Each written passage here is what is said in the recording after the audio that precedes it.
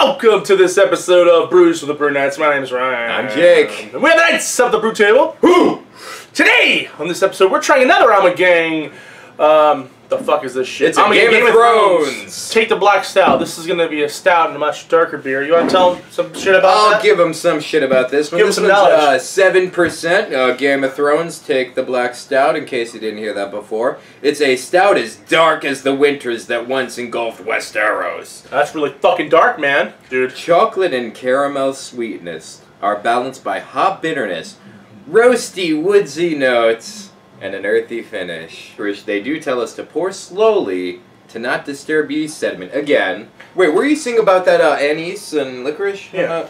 Ale brewed with star, anise, and licorice root. Please, no, not in here. The lights! Oh, that's a nice That's dark stout, too. Like coffee. With a stout, you definitely... Usually you pour pretty hard with a stout. That's kind of weird that they say pour slowly to not... Who fucking cares about yeast sediment? Definitely pick up that licorice. I'm definitely... Smell. Think of licorice. And any stout, I swear, I smell caramel in every stout I've ever had. It's well, just I think that's the go-to.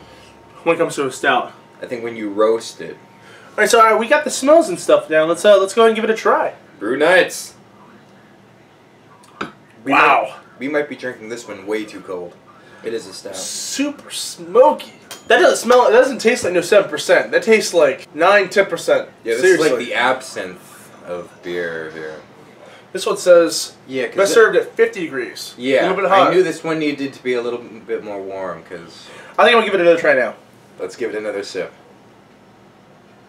I definitely think more flavors came out. I still think it's maybe not cold enough or not warm enough. I'm sorry. I definitely smell the licorice more than I tasted. All I can really taste now that you mentioned it is like that burnt caramel. I still don't think it's quite at the temperature it needs to be at yet.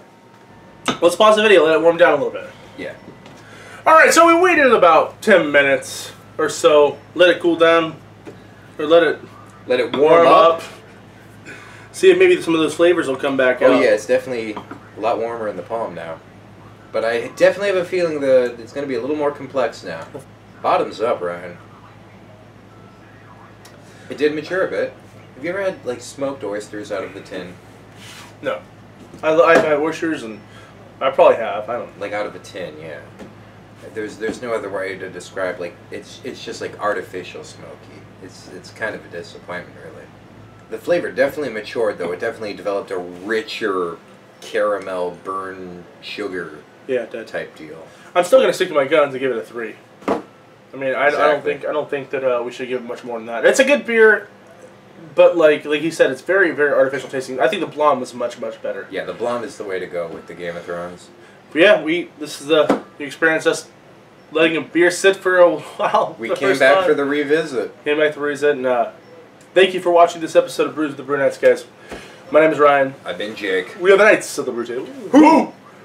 Have a wonderful day, please. Thanks for watching, guys.